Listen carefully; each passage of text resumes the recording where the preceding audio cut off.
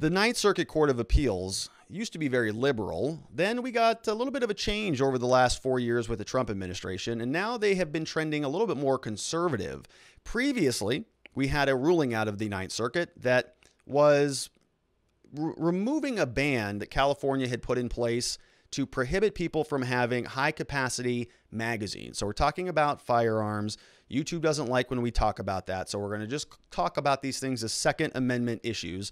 And so there were new laws out of California that were infringing upon people's ability to have high-capacity magazines for their Second Amendment devices. And there very recently, there was a change in that. We thought that largely that this ruling would stand, that the Ninth Circuit would stand by their ruling, but they are now allowing the government who wants to impose the ban, who wants to bring it back out, they're allowing them to be reheard on the case. And you're thinking, well, wait a minute, I thought it was a final ruling.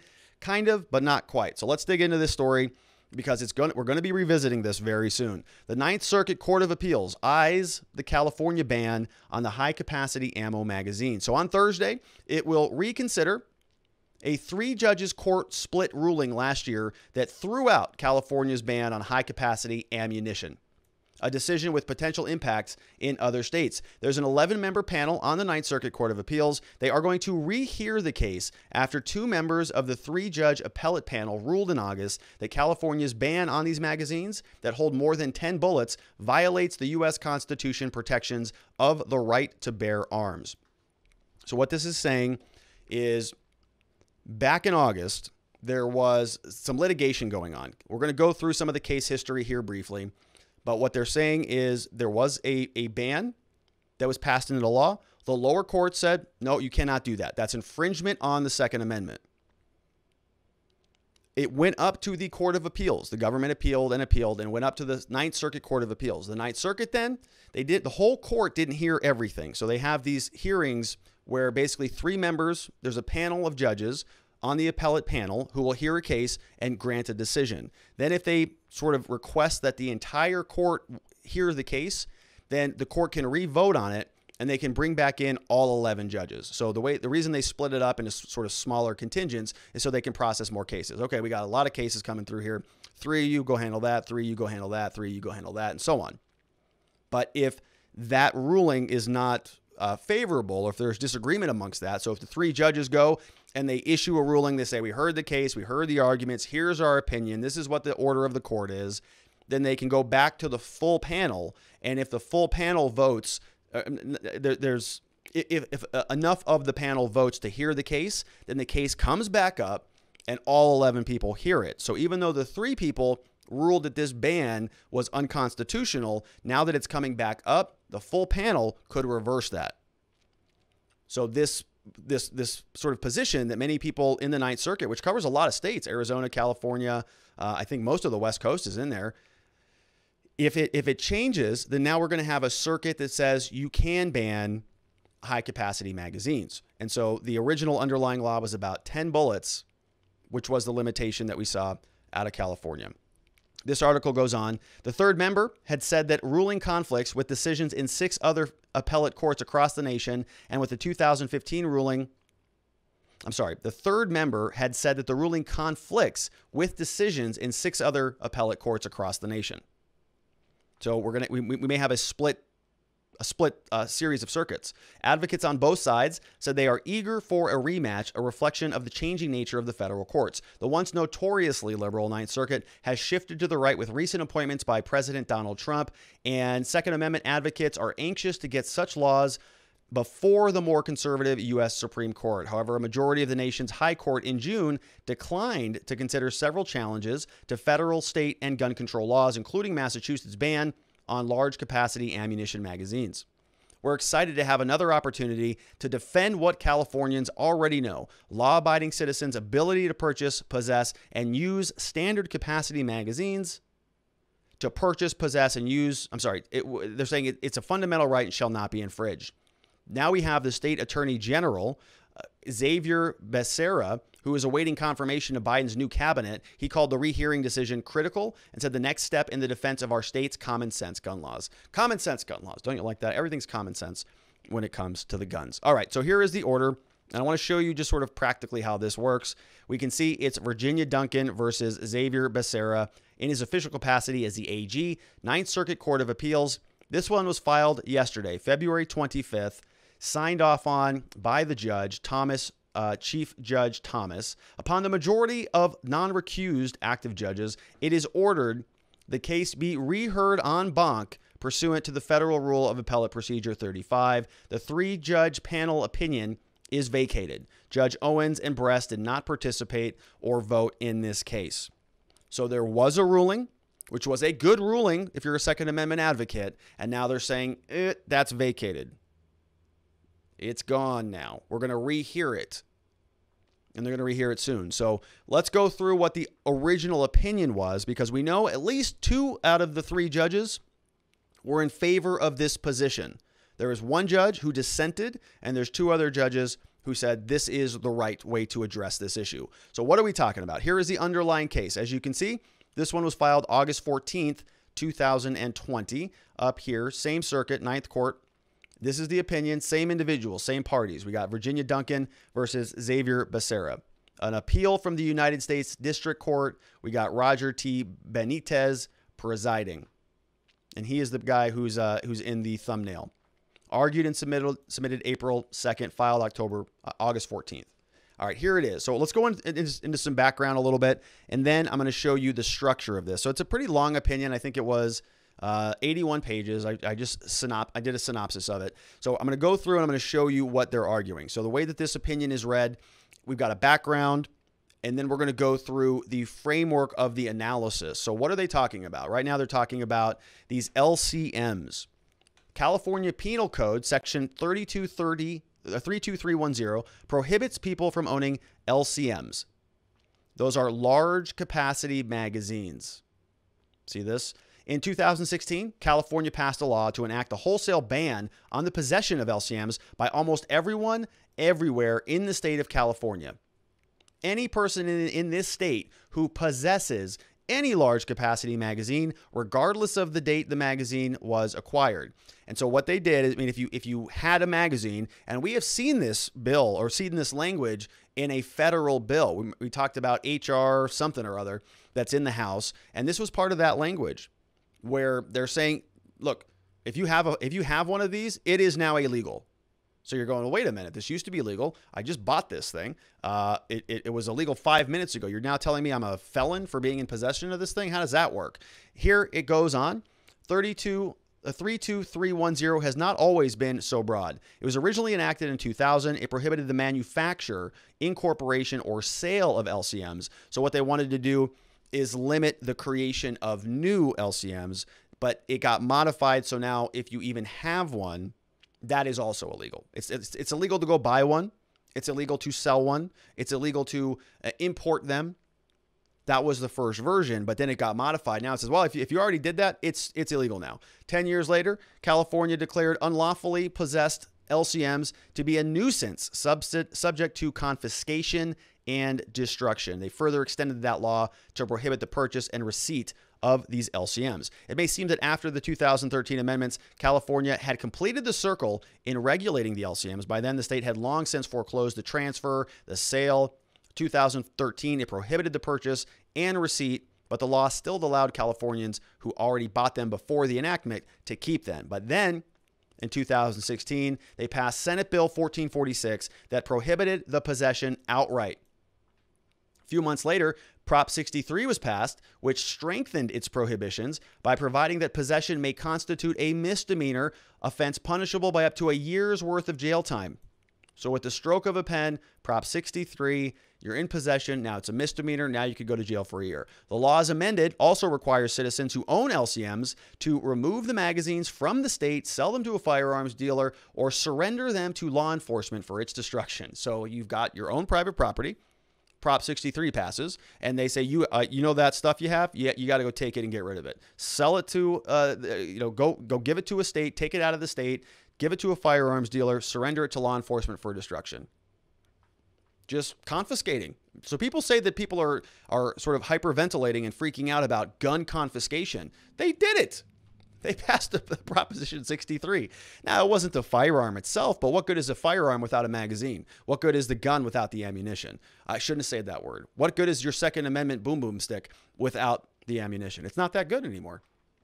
We have, under the Penal Code, LCM owners may permanently modify non-conforming magazines to accept 10 rounds or fewer, thus removing those magazines from the definition of what constitutes an LCM. So you can just wreck it.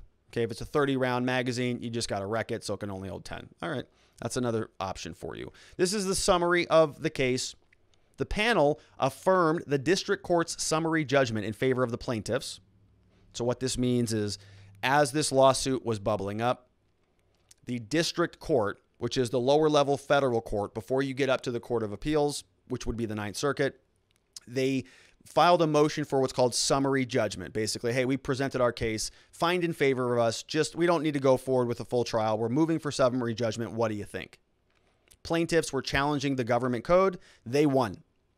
Then it went up to the Supreme Court, and the Ninth Circuit Court said basically, we affirm that lower ruling. The ban is unconstitutional. The district court said, not allowed to have that ban. Ninth Circuit affirmed that, and this is their reasoning. This is how they came to that conclusion. The Ninth Circuit employs a two-prong inquiry to determine whether the firearms and the regulations, whether they violate the Second Amendment. They're asking two questions. Number one, whether the law, so whether this prohibition burdens conduct that is protected by the Second Amendment. So in this case, would possessing a magazine that is considered and defined as an LCM, would that ban burden activity that is protected by the Second Amendment? I think the answer is unequivocally yes.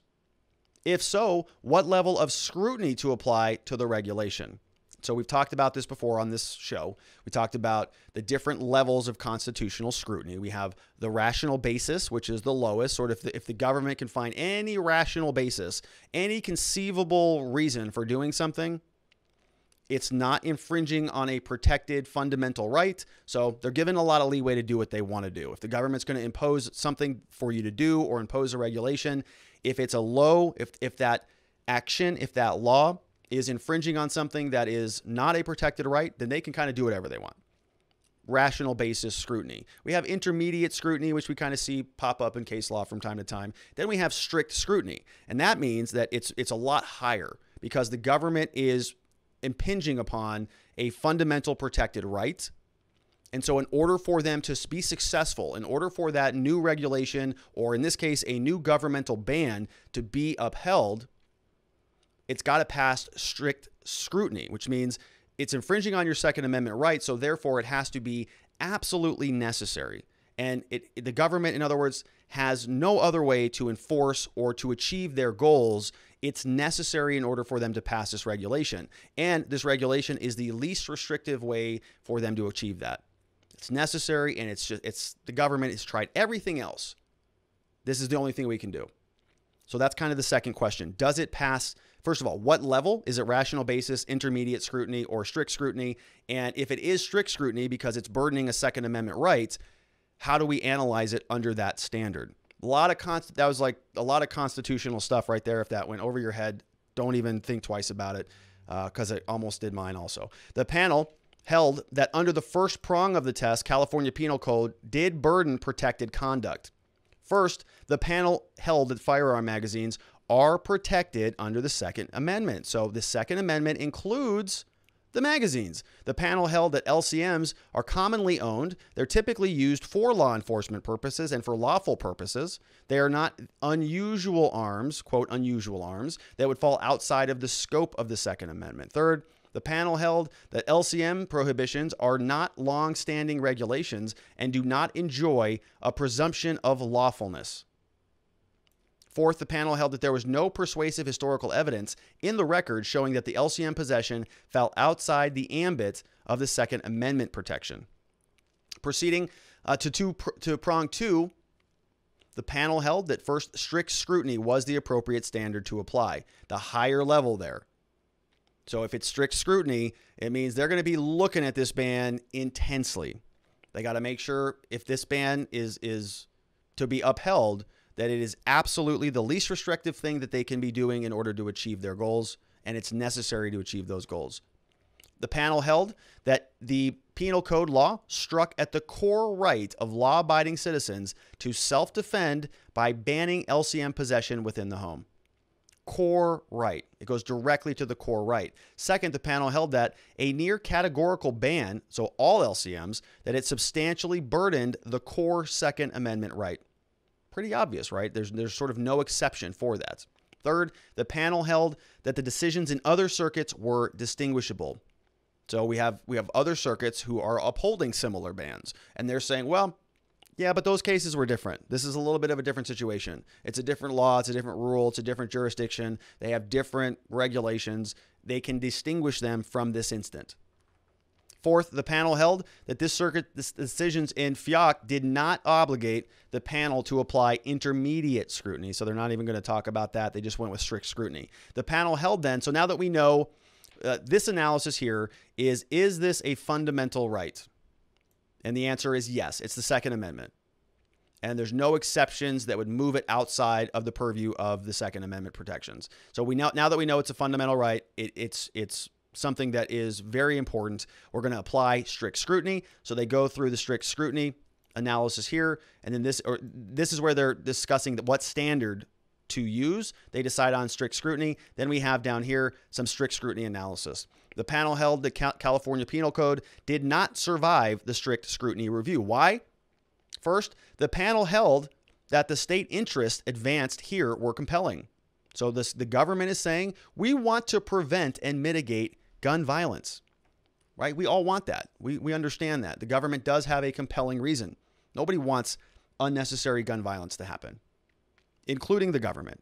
It is compelling. But the panel held that this law was not narrowly tailored to achieve that interest, that compelling state interest that it purported to serve, because the state's chosen method, which was a statewide blanket ban on the possession everywhere and for nearly everyone, was not the least restrictive means of achieving the compelling interest. So we know it's a protected right.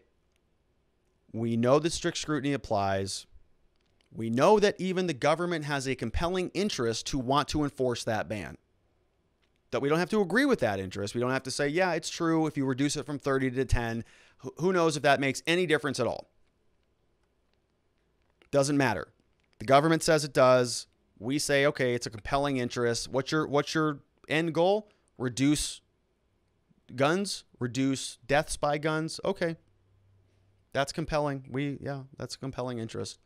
Now, are you doing it in a way that is the least restrictive way possible? Here, court says no. You're banning everything everywhere. It's a statewide ban. There's no exceptions. There's no little pressure relief valve. What if somebody has a very good reason why they need a higher capacity magazine? You're not providing an escape hatch for them to go and achieve that. And since we know that the Second Amendment is a fundamental right, and they're applying strict scrutiny, we need that escape hatch. Otherwise, this cannot be deemed to be the least restrictive means. The panel held that even if intermediate scrutiny were to apply, the penal code would still fail. It held that interest expressed by the state qualified as important. The means chosen to advance those interests were not substantially related to their service. So even if they drop that standard from strict scrutiny down to intermediate scrutiny, where the government has more leniency, sort of the higher the standard, the more the government has to prove it's necessary and there's nothing else they can do except this. Intermediate would have dropped that down a little bit. So it wouldn't have to be compelling. It would have to just be important. It wouldn't have to be necessary to achieve the government's goals. It just needs to be, well, substantially related to achieving those goals. Whereas at the very low standard for rational basis, it is, well, it's rationally connected to an outcome so the government can do whatever the hell they want. And here they're holding it to that high standard. So the question then becomes, well, what standard is the court going to use? Why are they hearing the whole case? What part of the analysis are they going to disagree with? Are they going to say that, no, it shouldn't be a strict scrutiny analysis? They're going to drop it down to intermediate or rational basis? I'm not sure that that's going to be that compelling. Are they going to argue that it's not a fundamental right and therefore it should just be rational basis scrutiny? because it's a magazine and not a firearm. In other words, you're allowed to have the firearm. They're not infringing on your right to possess a firearm. They're just saying you can't have a magazine. Do you think that's compelling? Well, here's what the judge that dissented said. She would reverse the district court's grant of summary judgment. So she would have not, Judge Lynn, I think it's a she. Judge Lynn wrote the majority opinion conflicted with this circuit's precedent, FIOC, and with decisions in all 6 sister circuits that address the Second Amendment issue presented here. Judge Lynn would hold that intermediate scrutiny applies and that it satisfies that standard. So we know that one judge is saying, no, it's not strict scrutiny. Down here, intermediate scrutiny, which means the government has to show a lot less. Doesn't have to be necessary. Doesn't have to be the least restrictive means. It's just important. And it's close enough related to that important interest. So what do you think about that? Let me show you just briefly. We'll run through some of the innards of this opinion. Second Amendment is a fundamental right rooted in both text and tradition. So this is the majority opinion that's in writing here. In McDonald versus City of Chicago, a citizen's right to self-defense held is deeply rooted in the nation's history and tradition, fundamental to our scheme of ordered liberty. Many legal systems from the ancient times to the present day have recognized the right to defend oneself from the aggressors. They also reference the Constitution, Second Amendment. 2008, the Supreme Court in Heller said the Second Amendment protects an individual right to keep and bear arms.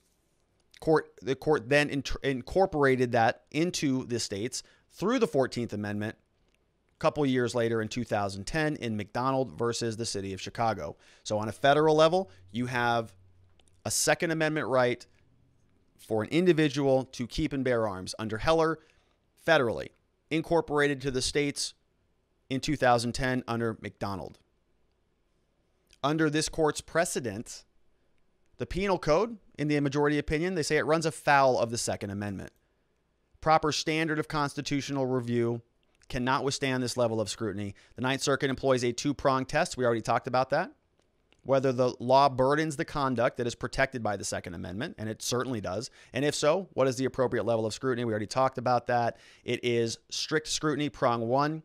California Penal Code, it burdens protected conduct. How do we know that? Well, number 1, firearm magazines are protected arms under the Second Amendment. They do a lot of analysis on that under paragraph 1. LCMs are not unusual arms. They're not. They're just magazines. They've been around for a long time. 30-round magazines and things more than 10 rounds have been around forever. LCM prohibitions are not long-standing regulations. It's a new phenomenon. Therefore, they do not enjoy a presumption of lawfulness. They're new. They're just now trying to regulate these things. There is no persuasive historical evidence in the record showing that LCM possession falls outside the ambit of Second Amendment protection. So this is prong 1. Prong 2, strict scrutiny. How do we know that that applies? It strikes at the core right of law-abiding citizens to defend themselves by banning LCM possession. It's a fundamental right because the Supreme Court said so. We saw that in Heller and McDonald. California Penal Code also substantially burdens the Second Amendment right. They're saying self-defense is a fundamental right rooted in national history. California Code substantially burdens that. Decisions in other circuits are distinguishable. FIOC does not obligate us to apply intermediate scrutiny in opposition to the dissent. It does not survive strict scrutiny review because the state interests here, they are compelling, but it's not narrowly tailored to achieve that compelling interest. Even if intermediate scrutiny were to apply, and the reason why I wanted to just point this out is let's go forward and let's say that, all right, we get back to a full panel of 11 judges. What are they going to apply? What different level of scrutiny? If they say intermediate scrutiny, well, how do you deal with that? If you're a Second Amendment person, well, the majority in this opinion has already responded to that. They say intermediate scrutiny, as traditionally understood, has a bite, which means it's a little bit higher, right? It's not closer to rational basis. It's closer to strict scrutiny. Appellate courts have not settled on a particular intermediate scrutiny formulation for Second Amendment challenges, which is why intermediate scrutiny is sort of just kind of this, it's intermediate. It's, stuff will typically fall into one of the other two categories, and they try to squeeze this one in here when they try to make stuff work, is my read on it. 3, Some courts have applied a diluted form of intermediate scrutiny that approximates rational basis. So they're trying to, when they don't like rational basis or strict scrutiny, they try to cram it in intermediate scrutiny. And then the California Code would still fail to pass constitutional muster, even if it was intermediate scrutiny. In conclusion, let us be clear. We are keenly aware, and this is a little bit troubling if you're a Second Amendment person, because they're sort of passing this and then they're walking it back a little bit. We are keenly aware of the perils of gun violence. The heartbreak, devastation caused by criminals wielding guns cannot be overstated. We also understand the importance of allowing state governments the ability to fashion solutions to curb gun violence. We have thus held that California can, for example, impose waiting periods, require micro-stamping of guns, and forbids felons, the mentally ill, or misdemeaning ants convicted of domestic violence from owning firearms. We also want to make clear that our decision today does not address issues not before us. Very limited decision. We do not opine on bans on so-called assault weapons, nor do we speculate about the legitimacy of bans on magazines holding far larger quantities of ammunition. Instead, we only address California's ban on LCMs as it appears before us. So they're saying here, do not read into this. On this case, under this law, in this situation, we're going to invalidate that ban. But if something else comes down the line that we don't like, we're going to reserve the right to distinguish this case from anything that's forthcoming. And we may change gears later down the road. We may support an assault weapons ban. We may support another ban on increased magazines. We don't know yet because it hasn't come up, but now this is going back to the full court, so we may learn more. We understand the purpose in passing this law, but even the laudable goal of reducing gun violence must comply with the Constitution. California's near categorical ban of LCM infringes on the fundamental right to self-defense. It criminalizes the possession of half of all magazines in America today. It makes unlawful magazines that are commonly used in handguns by law-abiding citizens for self-defense, and it substantially burdens the core right of self-defense guaranteed to the people under the Second Amendment. It cannot stand. We affirm the district court's grant of summary judgment in favor of the plaintiffs. And so that is what removed the ban, or basically put a hold on the ban. Said the ban is not constitutional, but now this has all been vacated. It's all going to be reheard at the Ninth Circuit, and we'll see what they do with it. Chris Wiseman in the house with a question over from locals.com says, as I understand, the Ninth Circuit is the exception to en banc hearings. The Ninth holds a lottery for the panel judges plus the Chief Justice of the Ninth. All other circuits have the full included in the en banc hearings.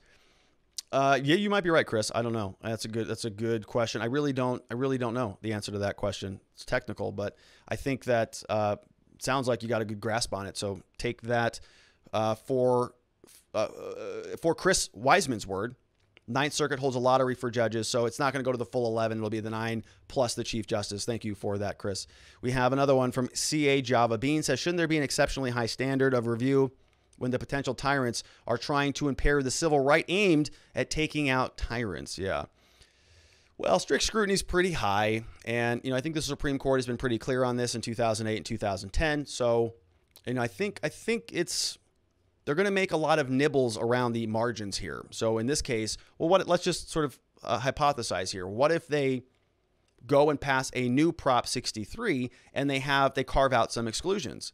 And they come back and they say, well, yeah, we know that it was a categorical ban on LCMs, but now we're going to modify that. So we're going to say, well, it's not as categorical. It's categorical unless you apply for an exception to that and you show good cause for why you should have higher capacity magazines. Well, now it's not categorical anymore. Maybe it survives strict scrutiny under this court's interpretation of the rules.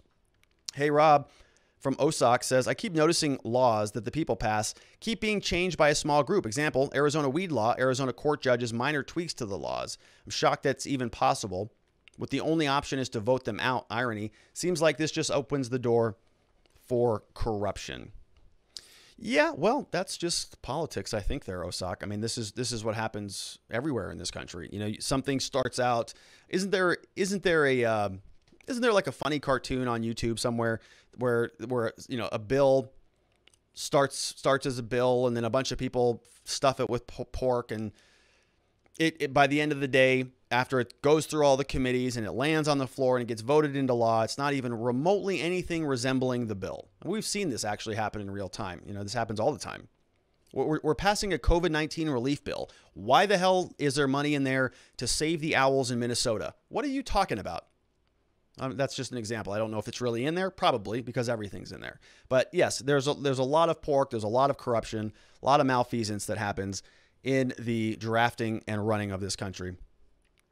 We have Ma Fox says, as for your example of magazines not being part of firearms, therefore not subject to rights granted via the Constitution, you have a right to health care, but you have to pay for it. It's not much of a right then, is it? Yeah, that's a good distinction there. I like that analogy, the healthcare analogy. Yeah, I mean, I think it's kind of the same argument with some of the free speech stuff, right? People say a lot of that, well, you have a right to free speech, but you don't have a right to say certain things, or you don't have a right to a particular forum.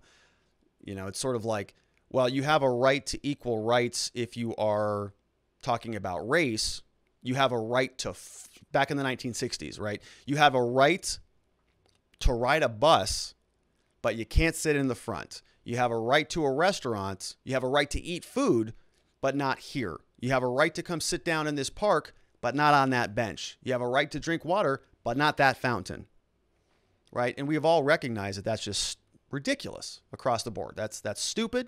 There are certain fundamental rights that we think exist, and those should, in my opinion, should be, we should be able to express those as fully as possible, as long as it's not impeding on or interfering with another person's rights. Good question. Good comment there, Ma. The Second Amendment seems pretty clear. I feel that any prohibition on gun ownership on individuals that have served their sentences is an infringement. That comes from liberty or death. Yeah, you know, Liberty, I think that even Amy Coney Barrett agrees with that. So you're in good company. You got a Supreme Court judge. I think that's what she has said. There was a case that we reviewed that she, I think, was on the majority of saying that, or in the minority, I think, in the dissenting opinion on some case.